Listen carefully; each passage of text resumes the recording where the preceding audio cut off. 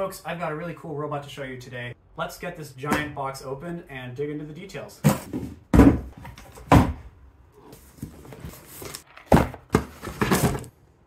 Ooh, first look. Let's take a look at what actually came in the box. So what you're looking at right here is the Elephant Robotics myAGV robot platform. So this is a brand new piece of kit, and in this video I'm going to go over what it is, what's inside of this chassis, what these other objects are, and who might benefit from this kind of robot and what it's intended to do. So at a high level, this badass piece of kit is an autonomous robot platform. So that means it's got all of the sensors and motors and cameras and compute that you would expect in an all-in-one platform for mobile robotics. So the idea of this is to be able to get a huge head start on whatever project you're about to start. So let's get a look at the exterior of this robot. The first thing you'll notice is these mechanism wheels. These are omni wheels, and that means that they let the robot travel in any direction. So not only can it go forwards and backwards and turn left and right, but it also can move sideways. An important thing to note about these wheels is that they come with an encoder built in. So an encoder lets you measure the exact position of the wheel in real time. Now, this is super helpful if you're doing some kind of SLAM application, which this robot is capable of, and you want to measure how far a robot has moved in a given time. Now, the sensor near the front here is sandwiched between the protective chassis on the bottom and the top. Now, the sensor is called a LiDAR sensor, and if you're not familiar with that, basically it's a laser that spins around really fast and collects distance measurements at a really high resolution of everything around you. This is the same sensor that powers your robot vacuum and enables it to map your house. Now, on top of the SLAM sensor, it also has a 5-megapixel camera right there. That's super helpful if you're looking to do some kind of machine learning project and you want to measure or detect certain objects in the room. And you want to be able to use the LiDAR for the localization and mapping, but then the camera for some extra navigation or landmarks, or you want to detect April tags or Ruko tags. So it's super useful. Now, the coolest part of this robot, in my opinion, is at the back here. So you have some I/O, you've got a Cat5 port, 2 USB ports, and some GPIO. Inside of this machine is a Raspberry Pi 4B, which is becoming pretty rare to find these days, so it might actually be the most expensive piece of hardware on this robot. What I have here is the Elephant Robotics myCobot robot arms.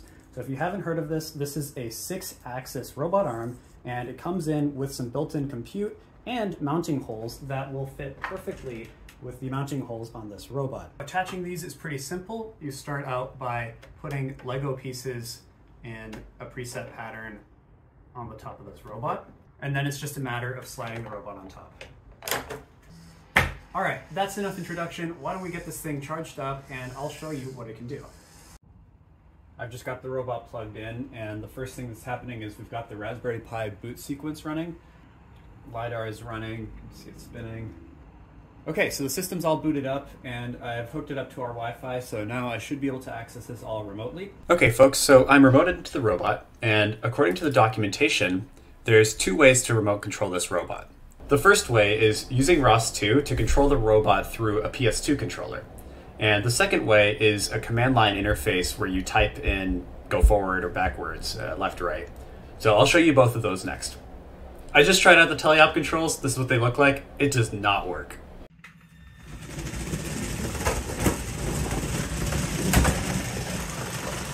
I can't get the robot to stop moving.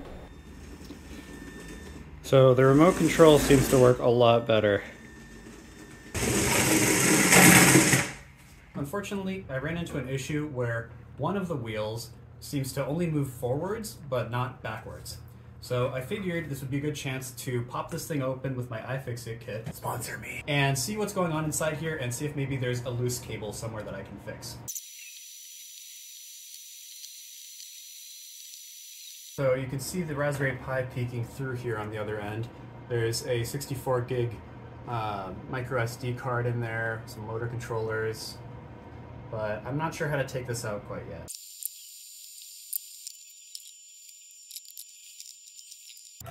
Oh boy. Okay, so here's the innards. You can see them much clearer now. Look at all that junk. I put the robot back together, and after that little side quest, I sent some notes to the support team to ask them some questions about how this might be fixable. I reseated all of the plugs, and everything still works except for that motor moving backwards. So for the rest of this review, I'm going to show you the robot, and I'll show you how the movements work when you're moving forwards and sideways in the correct directions. But I'll try to work around the motor moving backwards until support gets back to me. Okay, so to start off with, we've got our forwards movement, which works fine. The backwards movement, which fails because of the wheel. The right strafing movement, that one works pretty well. Let's do that again. And the left strafing movement, which is failing because of the wheel. Turning right, that's really nice. Look how it turns in place. And of course, turning left, failing because of that one wheel. So I figured we'd try out this challenging ledge case. I have a ledge right here. So first I'll move forwards and see if we can cross it while going forwards, and then I'll move sideways and we'll see if we can cross it while moving sideways. So no problem doing that. Let's try sideways.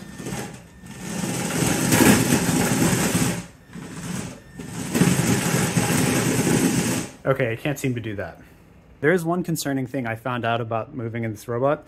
On carpet, it works fine for turning and going forwards, but if I go sideways, I'm gonna press and hold sideways. And I'm still holding. So it cuts out sometimes, and then on the console, it says that it ran out of power or something about the current on one of the motors being too high. And last time I did this, I had a burning smell. So watch out with this robot on carpet. Let's test out the navigation stack. So for this first test, we're going to show the ability to map using the G mapping protocol. So G mapping is, I believe it's Google's algorithm for real-time localization and mapping. The pros and cons, on the pro side, it's faster. It's able to run on this kind of lower end hardware. It uses odometry, meaning it uses the wheel motion counts. So I'm going to try to move without having issues with the front right wheel not moving backwards. So I'll only move forwards and I'll turn right to try to give this the best shot for working. So let's get this thing started. So I'm going to drive this thing down my kitchen, then down a hallway, and we'll see how well the map builds.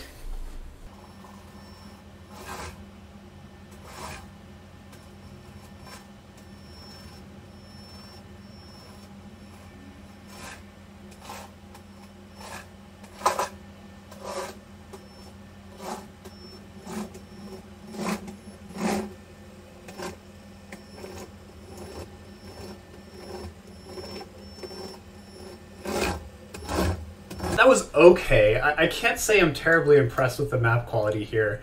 You can see that the hallway is slanted, and you know, just a lot of like straight lines that are displayed on the map as curvy.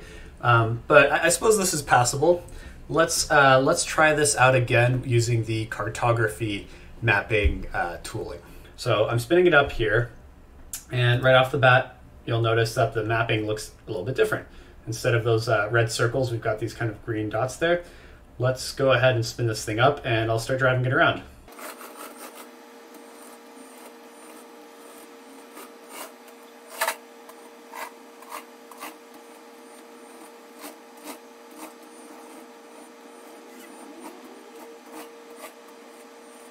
Okay, that looks crazy. This is my first time looking at it since we started driving it around. So I'm going to turn off odometry because that's way too much information.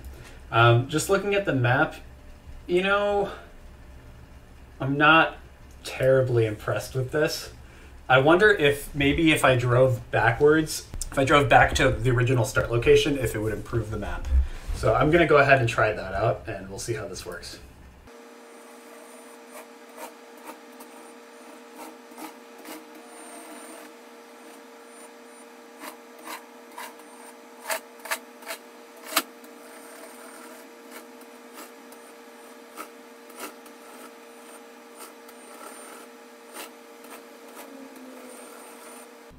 So,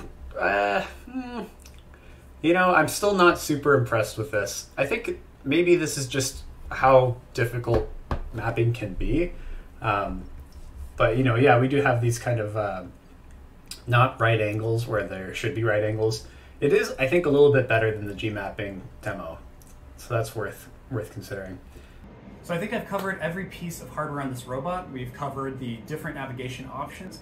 We've done the remote control options. We've shown the camera. I think my takeaway is it's a pretty cool build. I love the hardware on this. I love that it has, you know, a usable LiDAR sensor. The camera is great. The Raspberry Pi is a great choice for hobbyists like myself.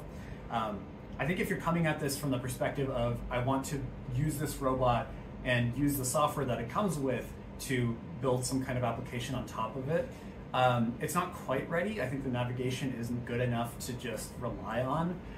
But if you're a robotic software engineer and you're already familiar with how to deploy mobile robots software, then you could probably run with this pretty quickly and get to work. I would prefer if they'd used ROS 2 as opposed to ROS 1, but I'm told that they're working on that. And as far as the wheel issue there, I've contacted support, but it's only been a day, so I'm still waiting on the response. I'll put an update in the description once we get that resolved. It might just be a software issue. Thank you for watching. Please like, comment, and subscribe, and stick around for the next one.